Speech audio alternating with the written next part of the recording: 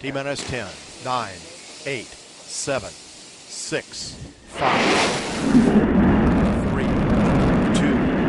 1, 0, and liftoff of Space Shuttle Atlantis on a mission to build, resupply, and to do research on the International Space Station.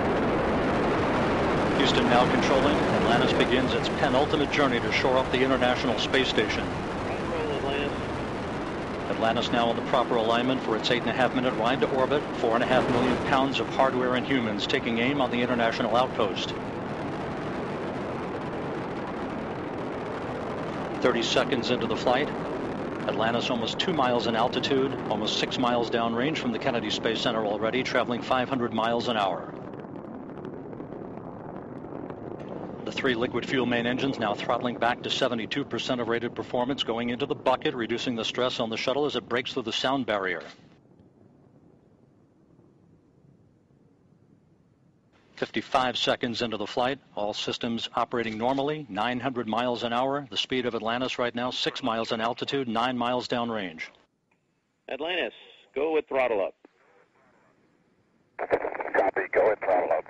The throttle up call acknowledged by Commander Charlie Hobaugh, joined on the flight deck by pilot Butch Wilmore, flight engineer Randy Bresnik, and Leland Melvin. Seated down on the middeck are Mike Foreman and Bobby Satcher, kicking off their work week with a Monday commute to orbit.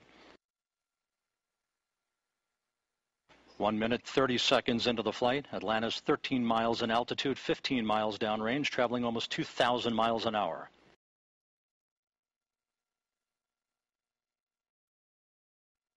Three good auxiliary power units, 3 good fuel cells, 3 good main engines.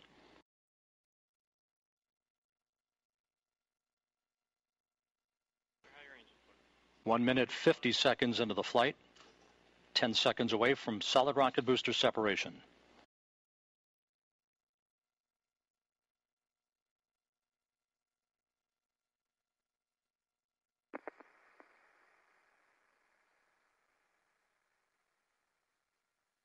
Booster officer confirms staging a good solid rocket booster separation. Guidance now converging. Atlantis steering into the center lane of Highway 129 en route to the International Space Station.